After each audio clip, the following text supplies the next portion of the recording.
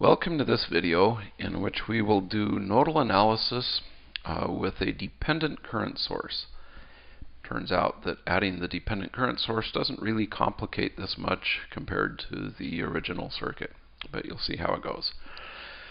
Okay, so the first step in doing nodal analysis, as always, is to choose the reference node. And as I do 99.8% of the time, the reference node will be the node at the bottom. Step 2 is to label the node voltages. So I have a node here, and I'll label the voltage at this node V1. And I have a second node here, and I'll label the voltage at this node V2. Okay, 2 steps done, 2 steps to go. Let's apply Kirchhoff's current law to node 1. And this is just a straightforward application of what we've done before, so I can just write down the equation that I get by inspection. I have V1 times 1 over 2 ohms plus 1 over 1 ohm minus V2 times 1 over 1 ohm is equal to 3 amps. Okay, so that's done exactly the way that it would be in any problem. Okay, so let's look at node 2. Node 2, I will have minus V1 times 1 over 1 ohm plus V2 times 1 over 1 ohm plus 1 over 3 ohms. And now I have a current source. This current, this 3 times Ix, is the current that's leaving the node due to a current source. So if it's leaving the node, it will be negative 3Ix. Okay, so what we've done here is we've written down the node voltage and just plugged in the value that we would get for the current source. Now, the thing that we need to be a little careful about is that we don't know what Ix is. Ix is another unknown. So what we need now is a third equation that allows us to solve for Ix in terms of V1 and V2. You'll notice Ix is the current from here to here, which would mean then that Ix will be equal to V1 over 2 ohms. Okay, it's the voltage across the resistor divided by the resistance.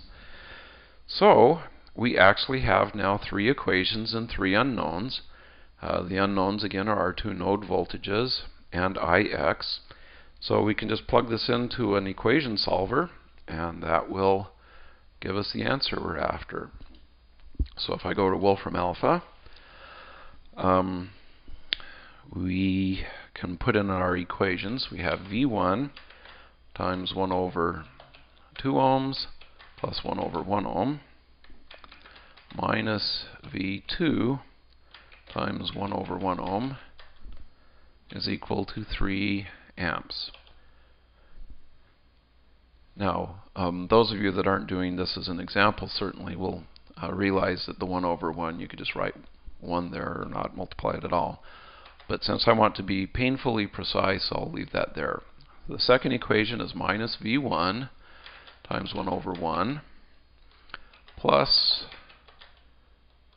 V2 times 1 over 1 ohm plus 1 over 3 ohms, and this then is going to be equal to minus Ix. And then we have Ix is equal to V1 divided by 2 ohms. And we tell it to do computation, and oh dear, it turns out that Wolfram alpha is a little goofy. When I put Ix in there, it thought it was in the imaginary square root of -1, which is often represented as I. So I'm going to get rid of the I in both cases here. Just call that current X. It'll save us from some goofiness. Okay, so what this tells us then is that V1 is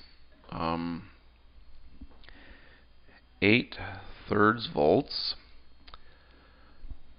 V2 is 1 volt, and Ix is 4/3 amps. So we can go back to our circuit, and we have then that V1 is 8/3, so that's 2.667 volts.